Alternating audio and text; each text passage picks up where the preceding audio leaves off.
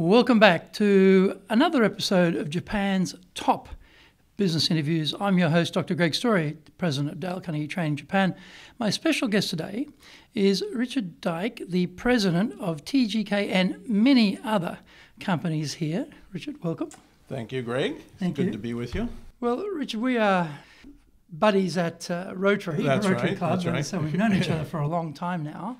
But talking to you, I realise you've had long experience in Japan and you've had a lot of leadership exposure here in Japan. Before we get into that, though, for a lot of people may not know you or may not know the companies necessarily that you're dealing with. Can you talk about how you got to Japan, what sort of industries, businesses you've run here, and what you're doing today? Well, as a factor of age, I've been here for a long time. But how many years all that together? My first trip to Japan was in 1965. I always say to most people that's before they were born. I don't know about you. So 1965, that was as a student. And that was really when Japan was beginning to get real traction as an industrial power. So just fascinating from the beginning. But 65 as a student in Japan would have been pretty unusual, I would think. It was fairly unusual. There was a small group, but actually, my second trip to Japan was in 1969. I was at Kyushu University, and there were only 2 Americans on campus, so that was even more unusual. 65, did you come on a scholarship or something? 65, I came with a group from University of California and spent a year here.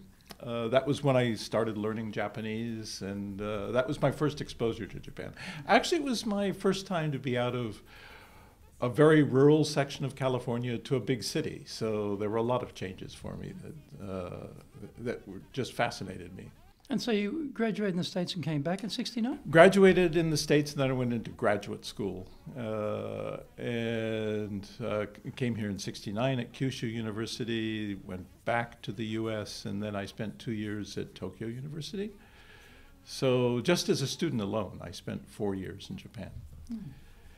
And I did I did a PhD. I did my PhD on the semiconductor industry in Japan, and that sort of set me on my way. I've essentially been involved with the semiconductor industry in one way or another ever since then. So how about working in Japan? How and when did you get back to Japan to work? My first job in Japan, I spent 4 years working under Jack Welch at General Electric, which Jack Welch was a senior vice president at the time in GE, and I was working. Jack came out of the materials industry businesses at General Electric. And for whatever reason, he took this bet on an inexperienced PhD, and I was in charge of building the market for GE's materials business all over Asia, but mainly in Japan. Jack was just focused on Japan, and there's nobody who focuses like he does. So that was fascinating. So you're working directly, reporting to Jack at that time? Yeah. I was actually, my boss was reporting to Jack, but Jack took a personal interest in Japan, so essentially it was reporting to Jack. What was that like? Oh, what was that like? It was what I needed, actually, coming out of graduate school. And I could remember a lot of things.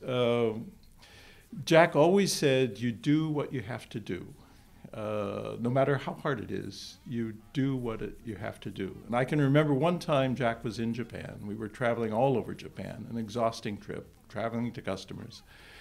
We get back, I check him into the Palace Hotel maybe at 10 o'clock at night, and I'm to pick him up again at 8 o'clock the next morning.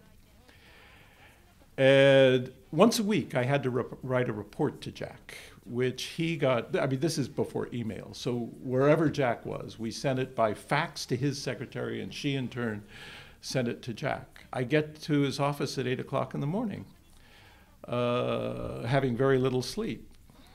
And Jack said, Rick, I didn't get your report this morning. And I said, well, yeah, Jack, we were together yesterday, you know, and it was 10 o'clock and I have an hour commute. And he said, you do what you have to do. And I want that weekly report. And I said, oh, okay, we will do it. So he was aggressive. He was very customer focused, and for him, you do what you have to do. How did that go down with the Japanese style of business, though? That very aggressive, do what you've got to do.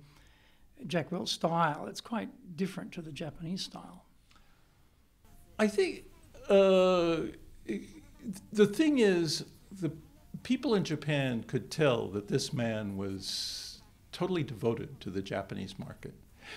What GE was under Jack. Jack had a PhD in material science, and he was the father of a lot of engineering plastics, also abrasives, super abrasives, and so forth.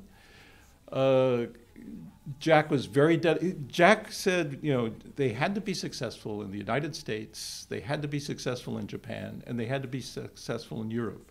And Japan to him was more important than Europe. And so he put in the investments in Japan. He picked the distributors. He put in centers where customers could bring their products, and GE would figure out how they would make it with GE materials. So his dedication, I think, came through, and that was good. He was very respected. What were some of the major things you learned from Jack, apart from you have to do what you've got to do type of thing? It was, one of the things was value pricing, because what GE was doing, GE was bringing to market materials that were often not just 10 times, but 50 times, 100 times more expensive than the alternative material. Wow. Like we had super abrasive material, which the alternative would have been, for example, for grinding, would have been aluminum oxide, AlO2. Our material was at least 50 times the alternative material. And so trying to bring that kind of a material to market and to prove that it would work, he would do it step by step. And he always said, nobody said it would be easy. This is not going to be easy. But we're going to, the pricing is going to be based on value. And he drove it, and it was enormously successful. Our divisions in GE had the highest gross margins of any other division in GE, but it was bringing value to customers. That was something that even our Japanese partners could learn from. And so you had that 4 years. Was that 4 years with him because they gave you a different role, or he got a bigger role, or? Actually, that was 4 years. Then Jack went on to be vice chairman. So he went from senior vice president. When I worked with him, he went to vice chairman. And in GE, I think there were maybe 4 or 5 vice chairmen, and they would pick one among the vice chairmen to get the chairmanship. So he went on, and within GE at the time, and Jack gave me the advice, said, you know, Rick, it's time for you to look for something else in GE. But actually, the way GE worked, you manage your own career. So you go around the company, you look for the openings, you submit your resume. It's like changing jobs in a sense. But GE had gotten out of semiconductors, and I had done a lot in semiconductors. I was, you know, passionate about semiconductors, and so I decided, in looking around GE, to change. And I went to a Boston company called Teradyne, which was more or less a famous company. It was more or less a startup at the time, actually. And they made semiconductor test equipment, and went to Teradyne and ended up spending 20 years at Teradyne. Now that was in Boston? They're headquartered in Boston, but I was in Japan. Oh, so you were working for Teradyne in Japan? I was working for Teradyne Japan. So I was working for GE in Japan. Went back to Boston for a time to sort of learn about Teradyne. But I had gone to graduate school in Boston, so Boston is very comfortable for me. And that's because you went to Harvard, I think. I went to Harvard, yes, that's right. Very humble of you not to mention that. Went to that, yes, the school down the street from MIT. Yeah, that was totally different because Teradyne at the time was maybe a $60 million company. GE at the time was one of America's largest companies. And so I really wanted to go to a company where you have a sense for all phases of the company: finance, manufacturing, marketing, sales.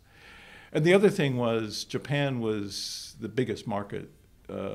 At the time, it was the biggest market overseas for Teradyne. But as the Japan semiconductor industry grew, Japan came to be bigger than the United States. So Japan was live or die for Teradyne. And what role did you have finally with GE? What was your sort of position in GE, and then what was the position in Teradyne? GE, I was responsible for all of Asia, but the main market was Japan. But were they calling you Vice President Asia or President Asia or something? I was title. My God, that's so long ago. I was General Manager of Asia Pacific or something like that for the materials businesses. But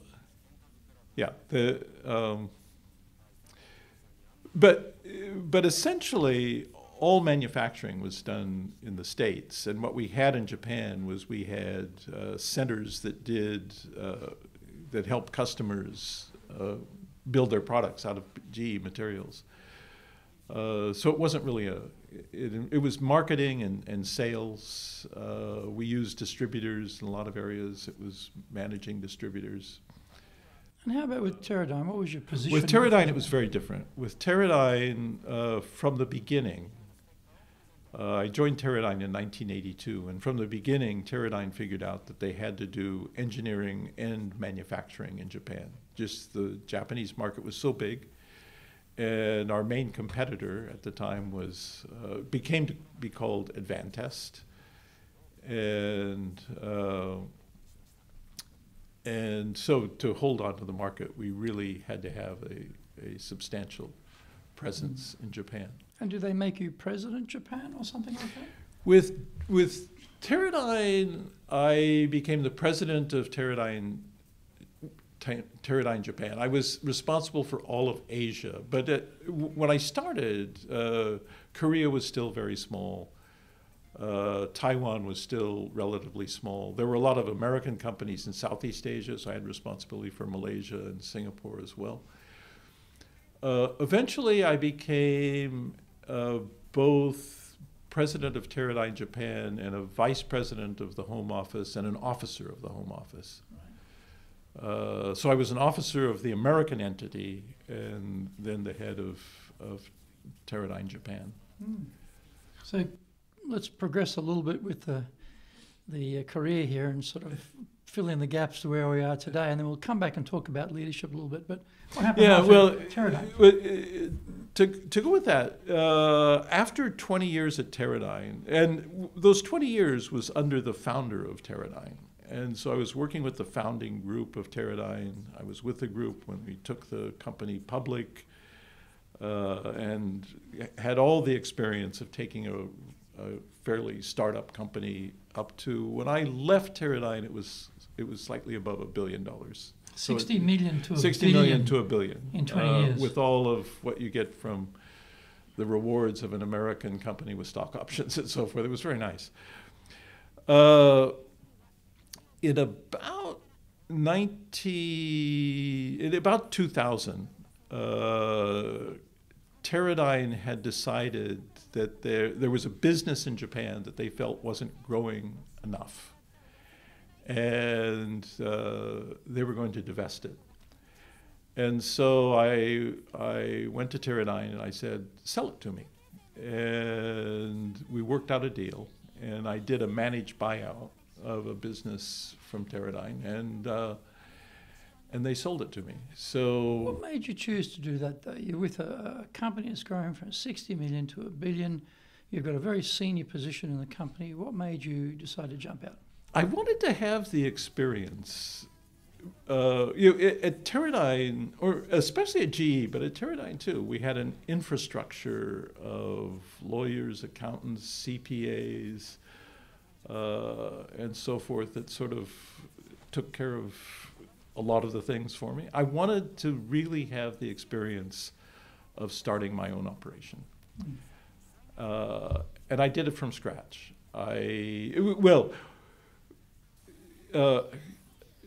If you remember, but 2000, there was a period, 1999-2000, where the IT industry, it became a bubble. That was the growth of Cisco and Sycamore and a lot of companies in the United States. Japan was flat in 1999-2000. That's why Teradyne decided to get rid of this business, because their US business was growing so much.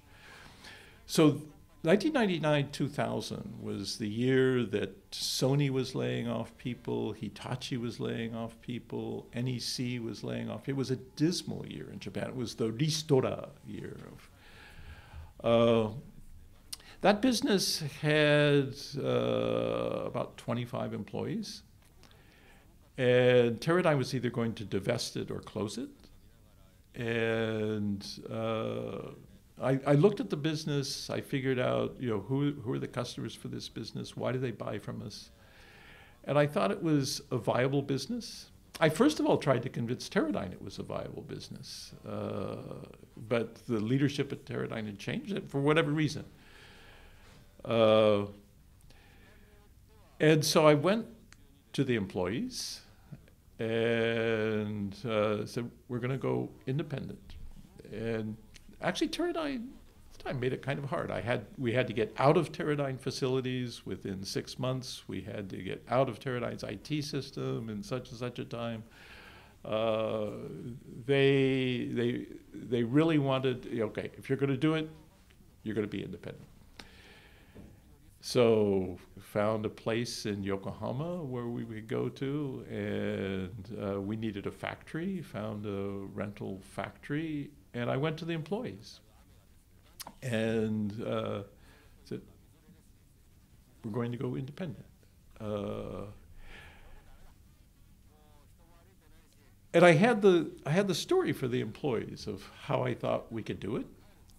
And I talked to them, I think, in groups of 4 or 5. And the reaction was pretty amazing. And it's typical of Japanese employees, I think. Their first reaction was not what's going to happen to me, what's going to happen to my stock option, what's going to happen to our profit earning, but what's going to happen to my pension. It was, what's going to happen to that project at NEC? What's going to happen to Toshiba? What's going to happen to our customers? Can we pull this off for our customers? And with that reaction, I said, okay, with this group of people, we can do it. But I also could set it up in any way I wanted to. And I convinced a guy who really knew manufacturing from Teradyne in the States to come to Japan and join in with us. So he was our partner. We did it together. And I made all of the employees who broke off with me shareholders. So I don't want to own the majority of this business. But I said, also, we have to think of what our future is. Probably we're not going to get big enough to have an IPO or to go public, and that's probably not the right thing to do anyway. But if we build a valuable business in the future, we might be able to find a company that will want to buy us. They will value what we do. And that is okay, which is not a Japanese way of thinking about things. So I made them all shareholders. I found various ways to do it. And everybody, secretaries, whatever, all of us who broke off together became shareholders. And I also made all the finances in the business transparent. I'm not in this as a lifestyle business. I don't want to drive a BMW to work. This is all going to be transparent.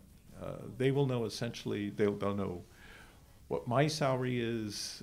I don't care about that. But other employees don't have to know what other employees' salary is, but we'll make it all transparent. And we'll put together a reward system that will reward success in various ways, and we'll share what we do. But also, going back to Jack Welch, we're not going to get business by crashing on price. It was a high technology business. We're going to sell value to the customers. So there were a lot of lessons. So there I was, with a relatively small. When we started out, it was only an $8 million business. Starting from scratch. We get to the office, we open up the office, we have our furniture. I put something from my desk into the wastebasket, and then I think, who's going to empty that wastebasket? There's no infrastructure. We have to figure all this out. We're on our own. And did that for 10 years, and that was the most rewarding 10 years. That was more rewarding than anything I had done before. It was great.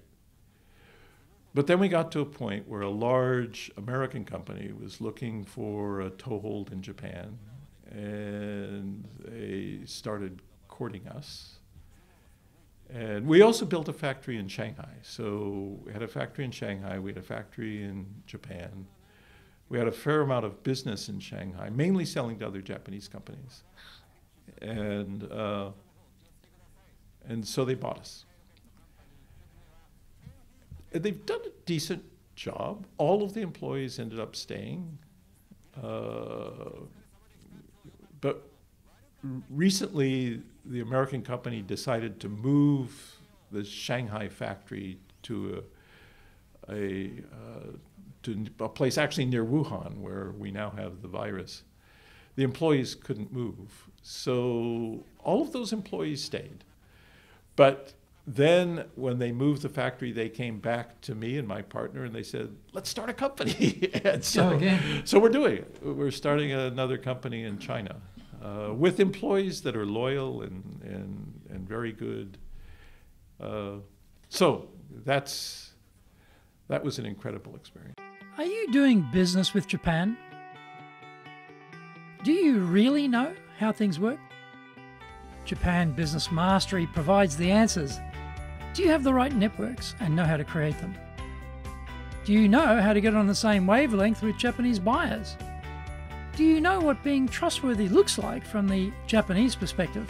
Japan Business Mastery is based on more than 30 years' experience in Japan and will become your go-to guide. Want to succeed in Japan? Buy Japan Business Mastery now. Just to take it a little bit further than that, in about 2001, I got involved with a private equity fund that was just beginning to start. That's Japan Industrial Partners. And it was a group of bankers from Industrial Bank of Japan. And they were doing carve-outs from Japanese companies. This is the same restructuring phenomenon that we saw in 1999, 2000. There were a lot of Japanese companies restructuring and getting rid of non-core businesses. So Japan Industrial Partners formed this PE fund to do carve-outs. And they brought me on board to help manage some of their portfolio companies. One of their first companies was a company very similar to Teradyne, so I knew the business. And it was a carve-out from NEC. So even after all those years in Japan, I was beginning to see a Japanese company more from the inside. I thought I knew Japanese companies. And this particular branch of NEC I had competed against when I was at Teradyne, and I thought they were formidable when they were my competitor. So I was starting to see Japanese companies from the inside. Then we bought a business from JVC, Nihon Victor, a spindle motor business. And I actually took that on as my full-time job. So after we had sold the business that I bought from Teradyne, it wasn't my idea to take this on, but we had a real problem with the management that came from JVC. So the fund decided we really had to take it over. And the finger pointed at me. And so I found myself running. That was a fairly large business. That was a $300 million business with a large factory in Thailand. So I found myself running a sizable Japanese company with a operation in Thailand of 5,000 direct labor. And how about your original company? You said, I think you said it was 8 million. That went from 8 million up to 50 million. So we grew it over a period of 10 years, 8 million to 50 million. All of our customers were mainline Japanese companies. Now you're running a $300 million business. And they're running a $300 million business. Well, Teradyne, yeah, I don't think it was scale. Scale matters, and looking out at a sea of 5,000 Thai girls doing assembly is a challenge. A couple of things, though, that when I was doing my PhD thesis on the semiconductor industry in Japan, and then later again at Teradyne, I became a huge fan and still place a lot of value in the Japanese approach to a manufacturing operation. And so I felt fairly confident that using the Japanese approach of quality circles, putting the tools in the employees' hands so they can figure out what needs to be done in quality and productivity really works. And I come from the generation at Teradyne, beginning in about the 90s, when America sort of lost confidence in itself. And this was a period where good American companies went back to sort of discover what the Japanese were doing well. We went through a thorough training effort in Teradyne, all over Teradyne in the world, to learn Japanese approaches to manufacturing and also Japanese approaches to engineering. And that I find is very effective, not only in Japan, but it was very effective in Thailand and also in our China operation. And so you've continued on with these companies with the Japan Industrial Partners. So with Japan Industrial Partners, we started out with a small fund of about $80 million, and now we're up to our most recent fund is $1.5 billion. So that's a sizable jump. Yeah, it's a sizable jump. We're on our fifth fund, so and we've done 25 carve-outs. We have tended to specialize in carve-outs. A lot of them are businesses that I don't know very much about, although I've learned something. We owned Skylark for a while, the Skylark restaurant chain. Family restaurant chain. Yes, and took that public. We bought Sony's Vio computer business, and it's now profitable. We owned, we've done a lot with NEC. We bought NEC's Big Globe, which was an internet supplier. So we've bought a lot of businesses. Usually if it's something in electronics or manufacturing, I get heavily involved. And then I'm also on the board of Hitachi Chemicals, which is another experience at looking at a Japanese company from the inside. Fascinating journey here, even though we've known each other Rotary for so many years. I think we've actually got down to this degree of depth in your background. It's fascinating. I want to bring it back now and talk about leading in Japan. So you're with Jack Welch is passionate about Japan. Okay, Rick, get over there and get that business organized. So at some point, you are in Japan leading a team, and probably one of your early leadership experiences, I guess, even as a professional. What were some things that you sort of were struck by when you started to lead a Japanese team? Because you're not Japanese, I'm not Japanese. How did you find what were the differences, what some of the challenges to leading a team at that time? Yeah, there are a couple of things. First of all, with Teradyne, our biggest competitor was a Japanese company, Advantest, a very good company. I think any company, to be a good company, you have to have a good competitor, and you should try to learn from your competitor. Sometimes your competitor is your best consultant.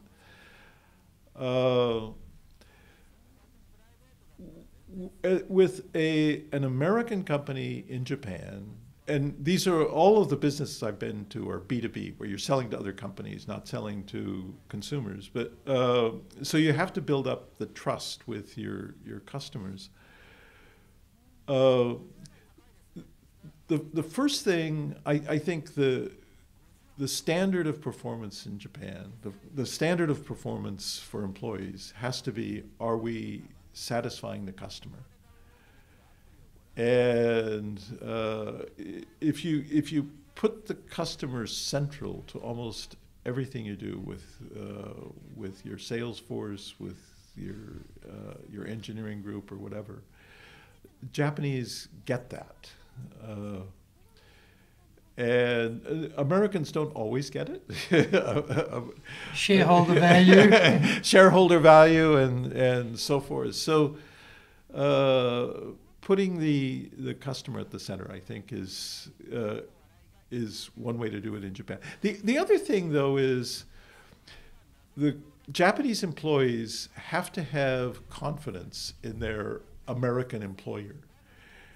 And in the case of Teradyne, if we're not bringing something extra to the customer that our Japanese competitor can't bring, and it's usually technology and performance.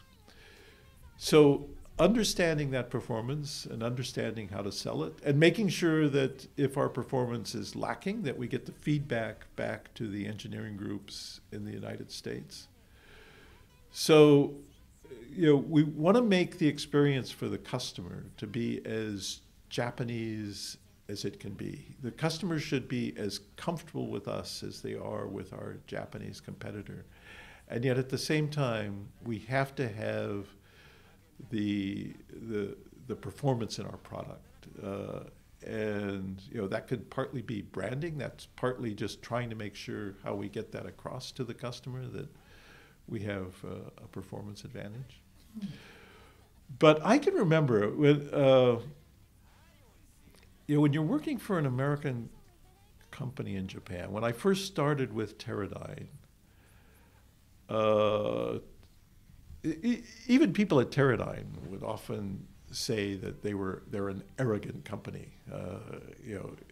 One of the founders of Teradyne, one of the founders of Teradyne, said we don't have to listen to our customers because the customers only want yesterday's technology at cheaper prices. And so we're going to be ahead of our customers. And that, I can remember sitting with a very senior person at Mitsubishi, and they were absolutely dependent on us for one particular system that was key to their manufacturing. And I had to give him a message that we're not going to be able to deliver him exactly what he wanted. And the way I did it, he looked at me and he said, "You're an American. I can only buy it from you, so I will buy it from you. But I hate buying from you." I said, ooh, we got to change this. You know, the Japanese have this idea of not product out, but market in. So what do you mean by that, not product out, market in? So, you know, actually when Teradyne went back in the 90s and sort of got the religion of Japanese approach to business, and we actually brought over a professor to our headquarters in Boston to do it. In a way, they were caricatures, but I can remember we were putting a large number of systems into a factory that Matsushita was building. And Matsushita, the way the pillars were in the factory, they wanted us to change the length of a particular cable on the system so that it would work around them. So, yeah. And the attitude in Teradyne was, well, change your pillars. and that actually in Teradyne, when they sort of got religion, even the head of Teradyne, the founder of Teradyne, would say, there was a day when we would go to Matsushita and say, change your pillars. But we don't do that anymore. We're going to listen to the customer. We're going to be accommodating to customers.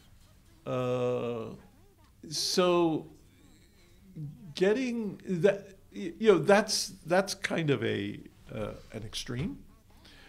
But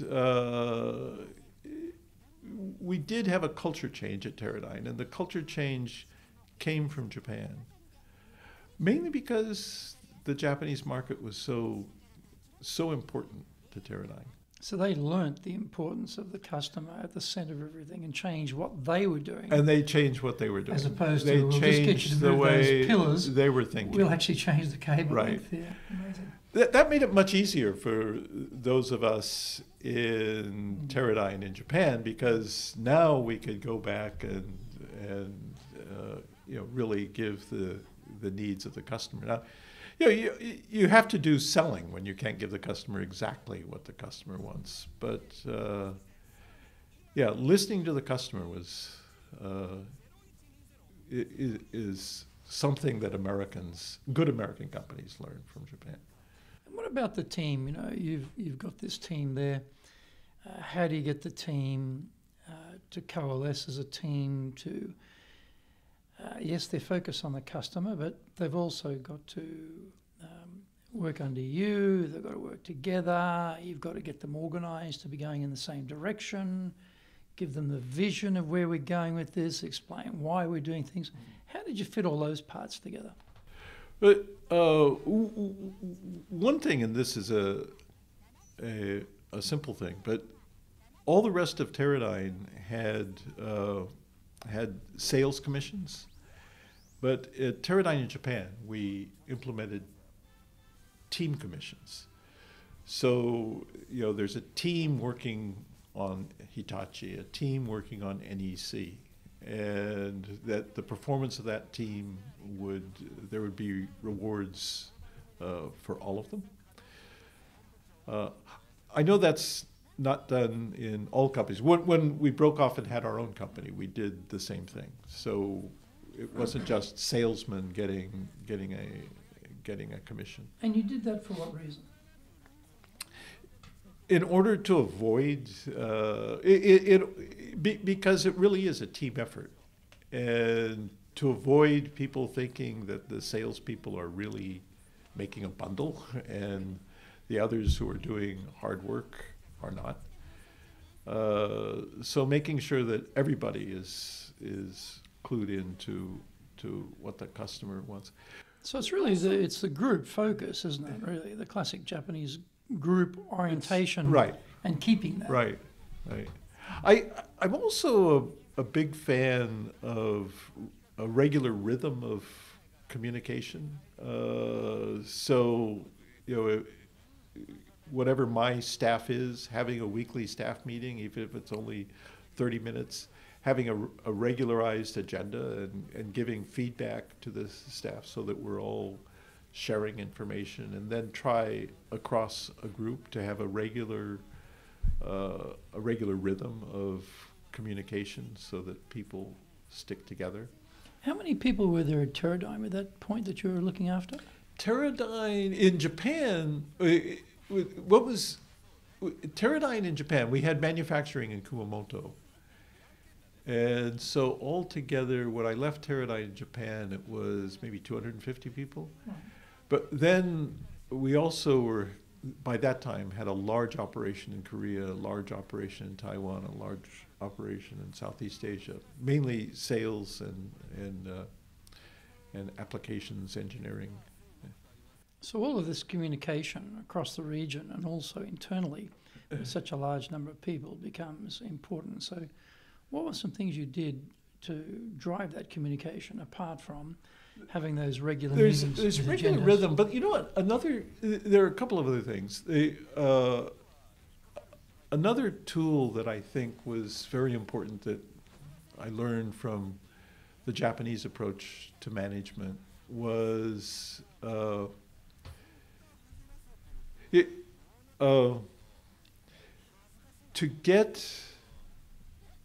get a group to face their mistakes and learn from their mistakes. And so in manufacturing, especially in manufacturing, the thing that I think the world learned from Japan is that you're not trying to make the best product. You're trying not to make defective products. And that's the thing is, when you're thinking we're not going to make defective products, that becomes operational. That is, you can analyze your defects and then figure out what you're going to do about them. It's more of a Kaizen. It's a Kaizen, right? Exactly. So what the Japanese have taught us is how an organization can learn, not just how individual people can learn, but how an organization can learn. But you have to set up those processes so that you are learning. And that's not only for manufacturing, but also for the back office as well. So to have an organization that will admit its mistakes. Also, another thing that I think we've learned from Japan that's extremely useful is when you communicate with each other in the company, to communicate at the right level of abstraction. And are we talking communication in Japanese language now or English language? Either way, or Chinese language or Korean language or Thai. That you're dealing at the right level of abstraction. What that means is when you're at a high level of abstraction, it becomes judgmental.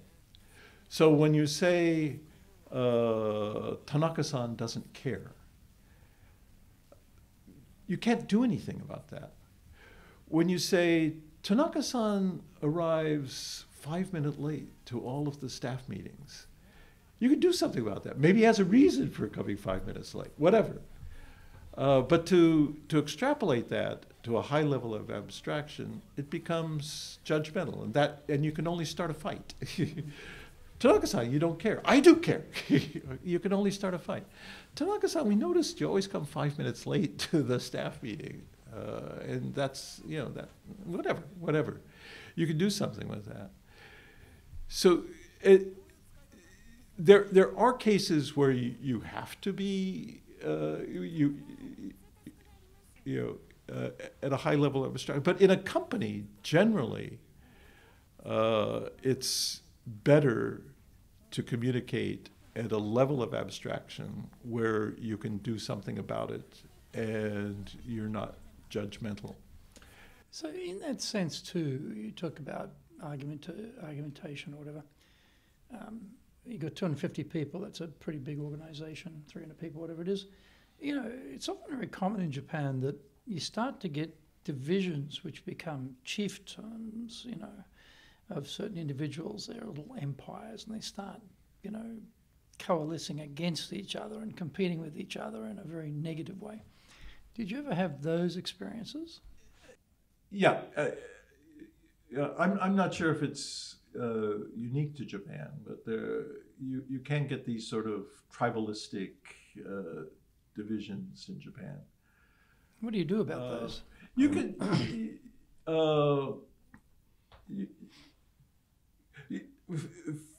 for example, I've long managed engineering groups. And engineers can be very difficult to manage. They can be Pollyannas, and they often say they have a hard time communicating with each other. Often, you know, people who are not who are good at you know, at RF engineering are not necessarily good at communicating with each other. And you can find those sort of tribalistic groups among engineering groups.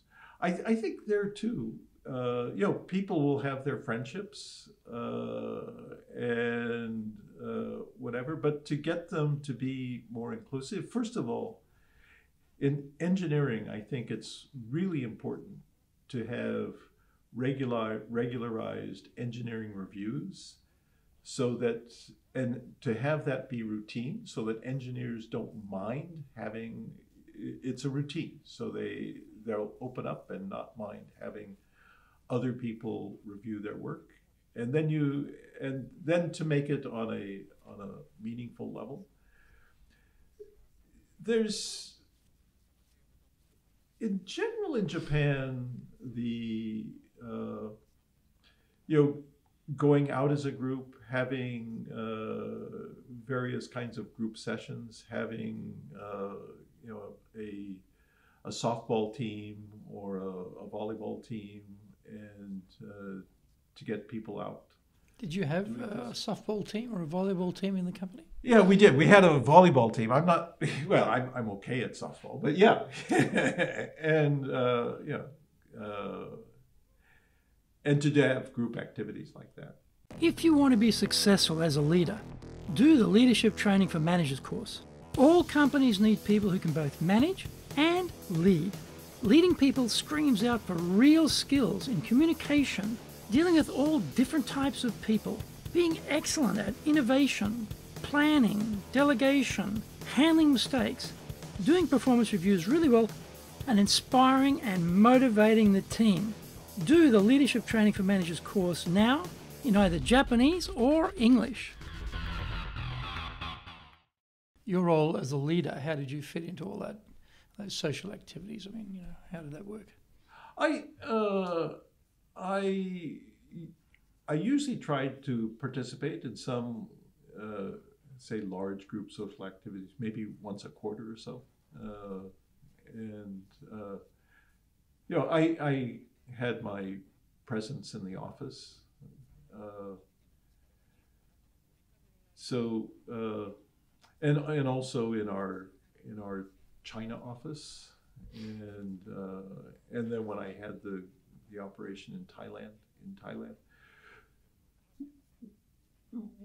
One thing, I know the podcast is about leadership in Japan, but one thing I found particularly a challenge was to take the Japanese concept of Kaizen and quality control to China and to Thailand.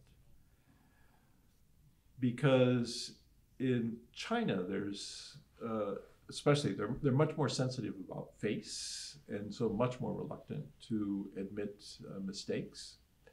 And in Thailand, I can remember, I mean, here we had a factory of 5,000 people. We rebuilt at one point our ladies' most of them were ladies, our ladies' restroom. So we demolished the ladies' room. We built a nice new ladies' restroom. When we demolished the old ladies' restroom, we found a whole pool full of defective material. They were taking defective material from the production line and throwing it down the toilet. To hide the mistakes. To hide the mistakes, exactly. Right. Exactly. And I can remember early on when I was doing my PhD thesis, I was doing a lot of interviews at Sony in what then was their very early semiconductor operation. And Ibuka, even though he was chairman emeritus, one of the founders of Sony, Ibuka and Morita were the two founders of Sony. Ibuka was still very active, and he was in the office all the time. You go in to see Ibuka, and he gave me a lot of his time for interviews. On top of his desk, he always had piles of semiconductors, and they were all defective. And he said, "These are my treasures. If I understand what's going on in these defective materials, I can improve my yields." So I called the Thai team together. We don't throw away bad material. Those are our treasures. Which they would never think of it like that. They would never think of it like that. They were hiding it. And, no, we analyze that. We learn from our mistakes. Were the Japanese receptive to learning from those errors and not hiding them? Because, Japan's a mistake-free zone, defect-free zone. I think, I spent a lot of time in training courses in Japan on quality control. I really think that in the 1950s, what Japan developed in how to manage manufacturing was a system that confronts all of the problems of Japanese society. Get people to admit their mistakes. Mistakes are good. Defective material is your treasure. That a lot of that goes against Japanese culture, and yet so it was like a cultural revolution. I don't think this comes from the Japanese DNA. I think that it was systematically taught, even that sort of Deming's system. You think? I think they took Deming and they took it one step further and made it into a social movement, a religion almost. A religion, yeah. And what about coming back to things? For example, getting innovation is very important in any business, particularly in manufacturing. How did you encourage innovation in the teams, amongst your teams in Japan? Innovation, first of all, Japanese, we might think of them as not being innovative. They are innovative. I think, sort of taking it another way, sort of taking it backwards, looking at large companies like NEC, Hitachi, Fujitsu, because so many very good engineers in Japan are working in large companies. Large companies are not very good at innovation. And often they kill innovation. Why? Why is that? I think, and I don't think that's unique to Japan. I think it's true. It can be true in the United States as well. So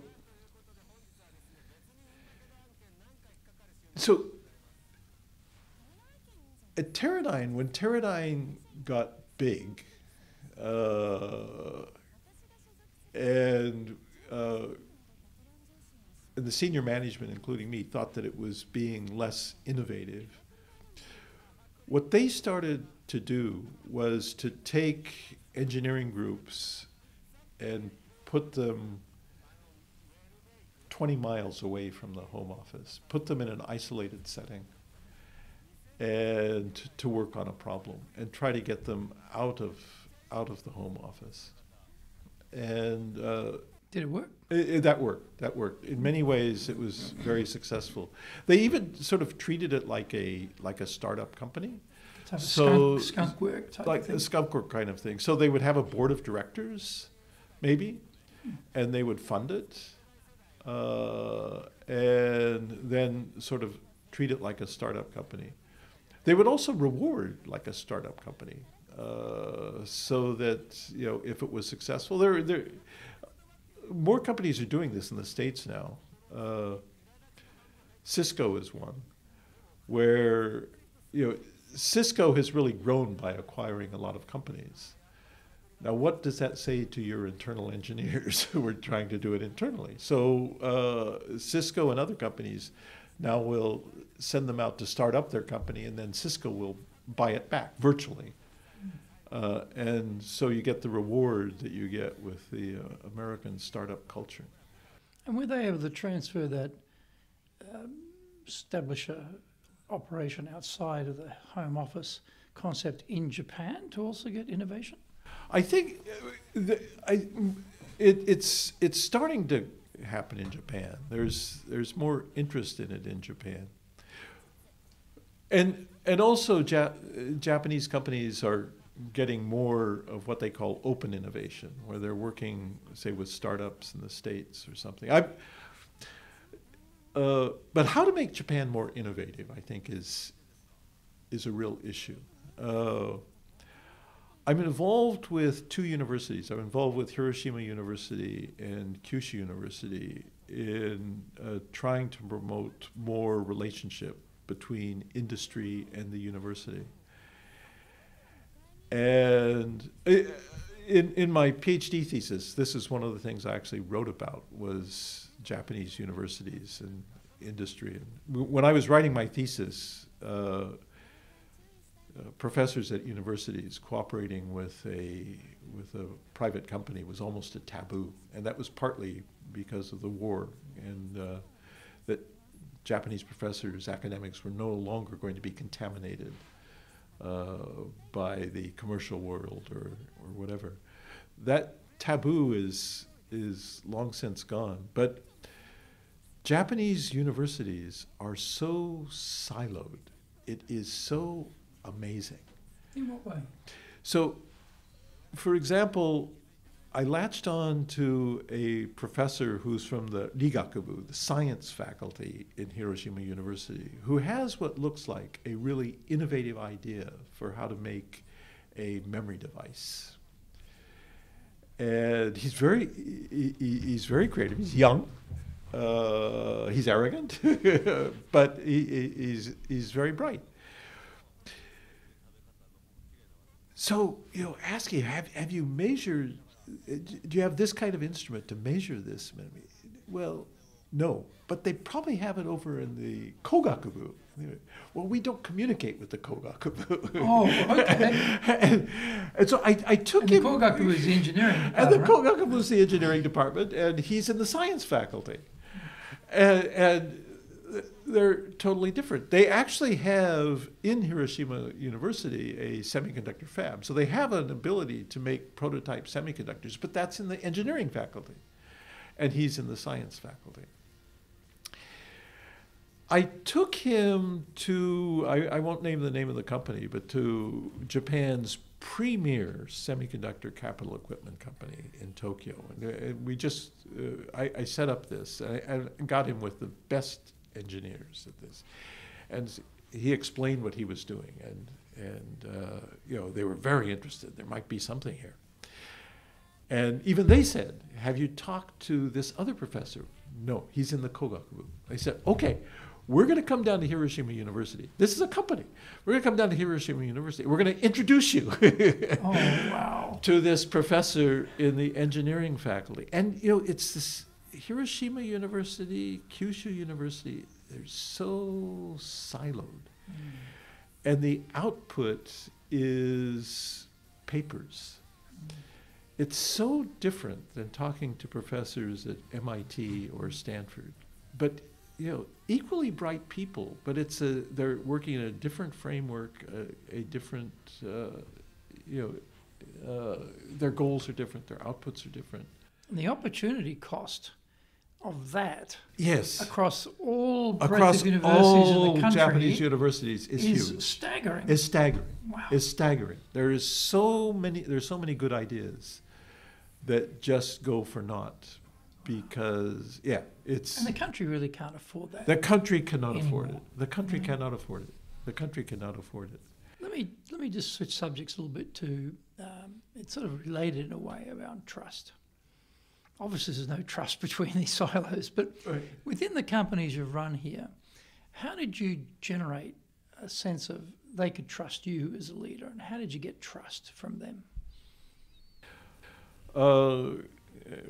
Trying to be open, trying to be honest, trying to to admit what I don't know, and to be open to learning from the employees. I think that's just sort of my style.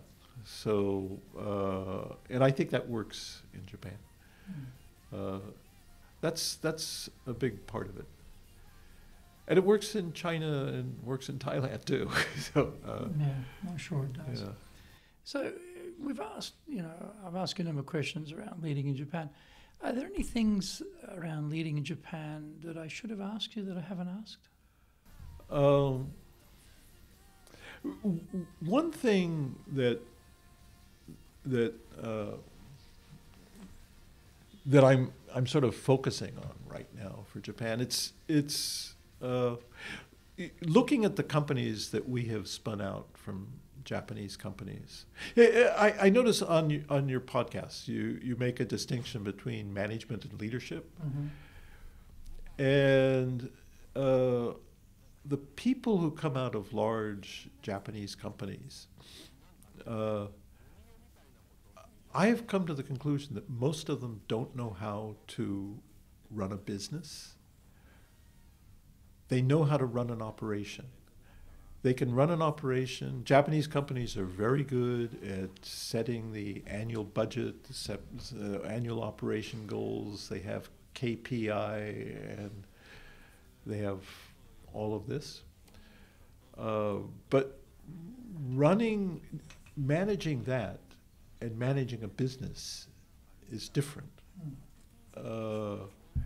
Managing a business is, the environment changes, things change. You have to be able to figure out what your ultimate goal is and then be flexible to change.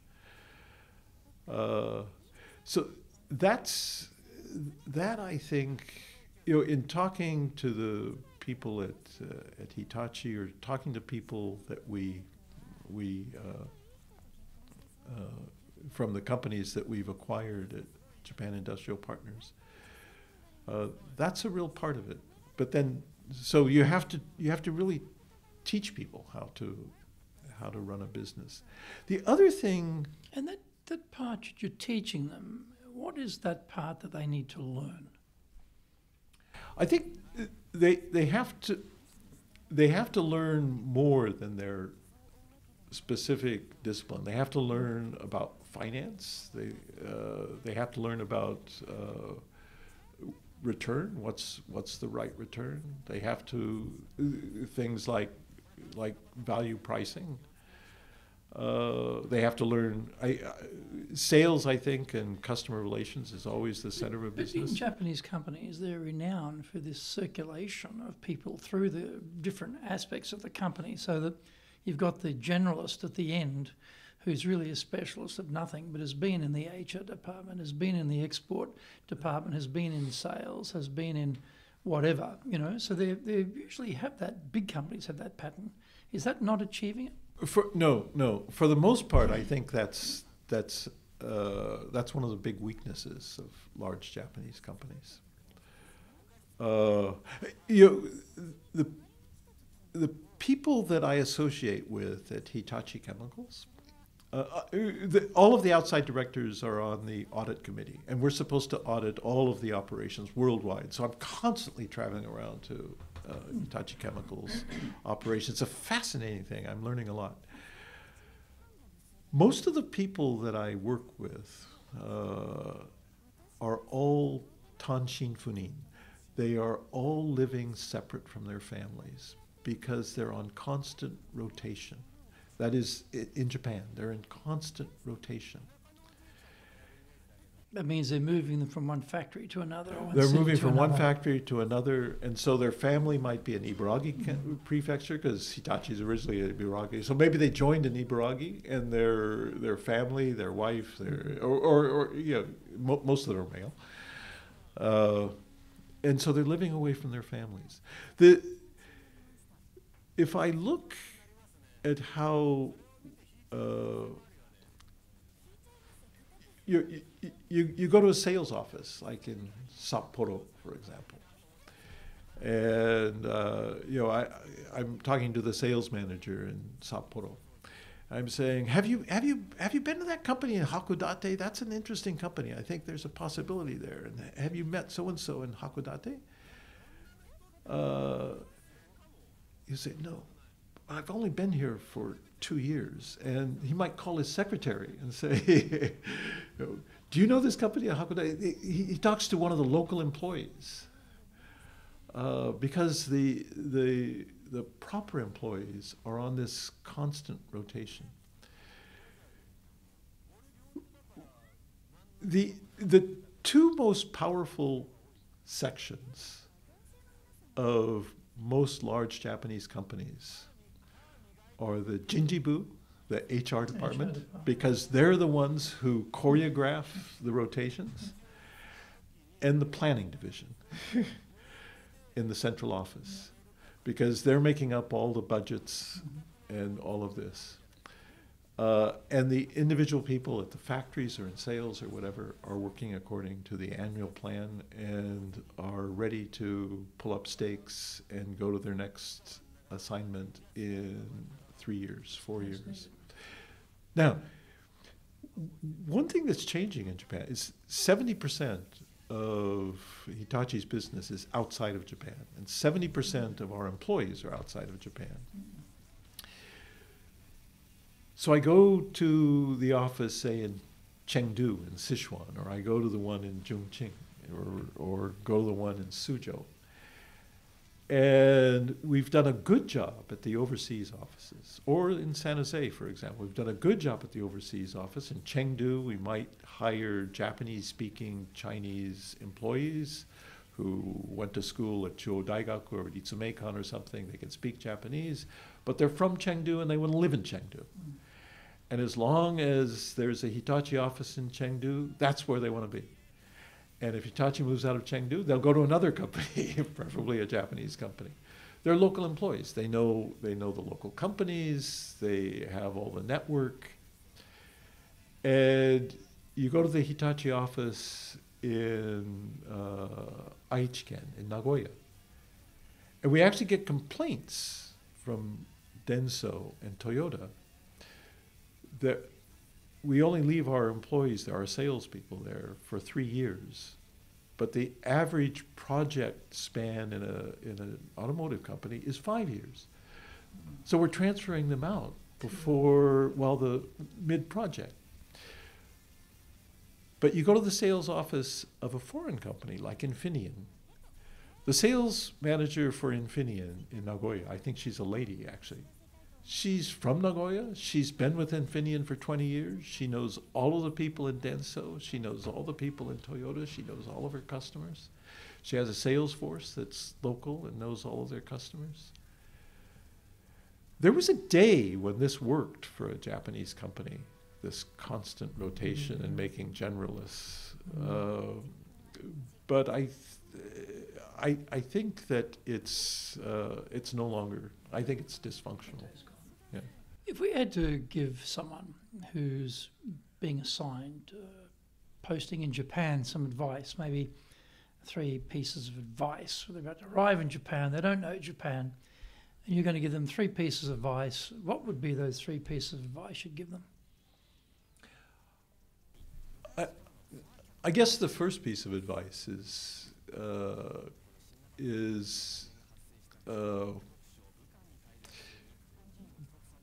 be ready and willing to learn from Japan.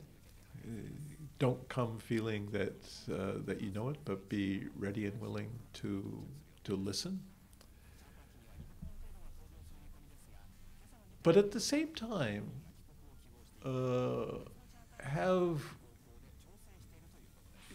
if you're coming on overseas assignment to Japan, you also have to bring something to the job which, say, a Japanese manager can't bring to the job. And while being humble and willing to listen, you have to figure out what you can do that a Japanese manager can't do.